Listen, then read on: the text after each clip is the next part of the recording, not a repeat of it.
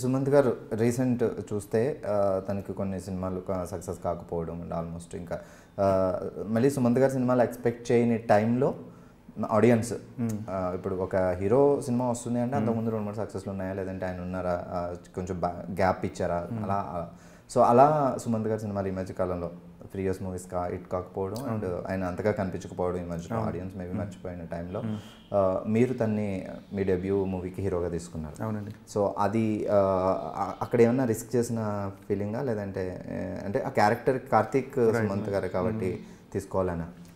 అంటే నేను ఇందాక చెప్పా కదండి, నేను స్క్రిప్ట్ రాసినప్పుడు అది ఆడియన్స్ ఎలా రియాక్ట్ అవుతారో ఆలోచించానని. మేము ఈ సినిమా చేస్తున్నప్పుడు కూడా మా ఫస్ట్ ప్రయారిటీ ఏంటంటే let's make a good movie. So hero marketability లేదంటే ఆయనకి ఇంతకుముందు ఉన్న హిట్ సినిమాస్ ఏంటి, ఓవర్సీస్ బిజినెస్ ఏంటి, అదంతా రిలీజ్ అయిపోయిన తర్వాత సినిమా బాగపోతే ఎంత పెద్ద స్టార్ ఉండి ఎంత పెద్ద హిట్లు ఇచ్చినా సరే ఎవరు ఏం చేయలేం. సో మా ఫస్ట్ ప్రయారిటీ ఏంటంటే ఈ పర్టికులర్ క్యారెక్టర్ని ఏ యాక్టర్ బాగా చేయగలుగుతారని. ఆ తర్వాత ఏంటి అన్నది ఆలోచించలేదు మేము. అంటే మేము రిలీజ్ టైంలో అంటే మీరు ఇందాక అడిగారు కదా ఎవరన్నా సజెషన్స్ ఇచ్చారు అలా చేయాలి ఇలా చేయాలని, చాలామంది సజెషన్స్ ఇచ్చారు. కాకపోతే నేను కానీ రాహుల్ ఫర్ దట్ మ్యాటర్ అంటే నేనైతే క్రియేటివ్గా ఆలోచించి బాగానే ఉంటుందని పెట్టుకున్న డెసిషన్ అది. బాగానే ఉంటుంది, చాలా బాగుంటుందని పెట్టుకున్న డెసిషన్ అది. కాకపోతే ప్రొడ్యూసర్ మీరు చెప్పినట్టుగా ఆలోచించాలి. మా ప్రొడ్యూసర్ గారు కూడా అంటే మేము ఎలా అయితే ఆలోచిస్తామో అలాగే ఆలోచించారు. ఫస్ట్ కథకి important.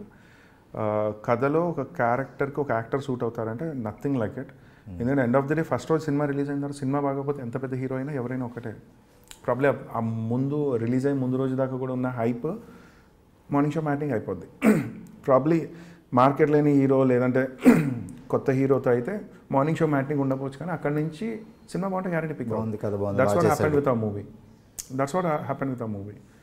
And yeah, so it's one of the best casting call decision what we took. Yeah. Karthik క్యారెక్టర్కి అసలు మీకు ఇన్స్పిరేషన్ ఏంటంటే మీరు ఎవరైనా చూసారా లేకపోతే మీలోనే అలాంటి కుర్రాడు ఉన్నాడా స్కూల్ టైంలో? లేదండి, అంటే ఇన్స్పిరేషన్ ఏమీ లేదు. It should be love story first thing. రెండు ఇంపార్టెంట్ క్యారెక్టర్స్ కార్తీక్ అంజలి అనే 2 characters. First Karthik character should be as simple and as plain as possible. ఆ అమ్మాయి క్యారెక్టర్లో they should be complexity, not little more complexity. And ఇలా 2 variations ఉన్న characters. అంటే ఇప్పుడు అబ్బాయి ఒక ఫైనాన్షియల్ బ్యాక్గ్రౌండ్ నుంచి వస్తారు, వాళ్ళ పేరెంట్స్ ఒకటి చేస్తారు, ఒక ఊర్లో పెరుగుతాడు. అమ్మాయి ఒక ఫైనాన్షియల్ బ్యాక్గ్రౌండ్ నుంచి వస్తుంది, వాళ్ళ పేరెంట్స్ ఒకటి చేస్తారు, ఒక వేరే ఊర్లో పెరుగుతుంది. అండ్ అమ్మాయి చూసే లైఫ్ని చూసే విధానం డిఫరెంట్, అబ్బాయి చూసే విధానం డిఫరెంట్. ఏ పాయింట్ చూసుకున్నా వాళ్ళిద్దరూ పర్సనల్గా లైఫ్లో ప్రతి డైరెక్షన్లో డిఫరెంటే ఉండాలి. ఇంత వేరియేషన్ ఉన్న 2 క్యారెక్టర్స్ ఒకళ్ళనొకళ్ళు ప్రాణం కన్నా ఎక్కువగా ఇష్టపడితే ఏమవుతుంది అన్నది స్టోరీ.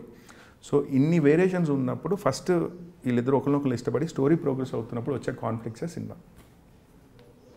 అది ఊహించుకున్న క్యారెక్టర్లే అంటే మీకు అంటే ఎక్కడైనా టచ్ అయినవి కానీ మీరు చూసినవి కానీ అలా అంటే క్యారెక్టర్సే కాదు, ఎంటైర్ స్టోరీ కూడా ఏంటంటే ప్రాబ్లీ నా లైఫ్లో నేను చూసిన కొన్ని అయి ఉండొచ్చు, ఫ్రెండ్స్ లైఫ్లో చూసిన కొన్ని అయి ఉండొచ్చు, నేను చదివిన బుక్స్ అయి ఉండొచ్చు, చూసిన సినిమాలు అయి ఉండొచ్చు. It's a culmination of everything. అంటే నా ఆలోచన అదంతా కూడా అక్కడి నుంచే కదా డెవలప్ అవుతుంది. So it's a mix of everything.